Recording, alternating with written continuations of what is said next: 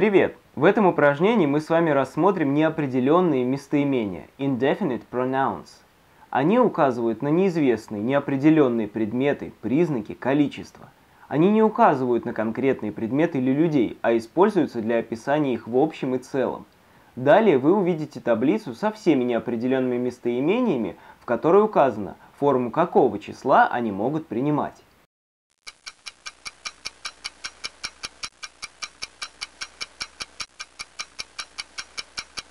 Теперь примеры. Никто из них не слышал этого. None of them heard it. Некоторые достигают всего сами. Some achieve everything themselves. Никто не смотрит телевизор. Nobody watches TV.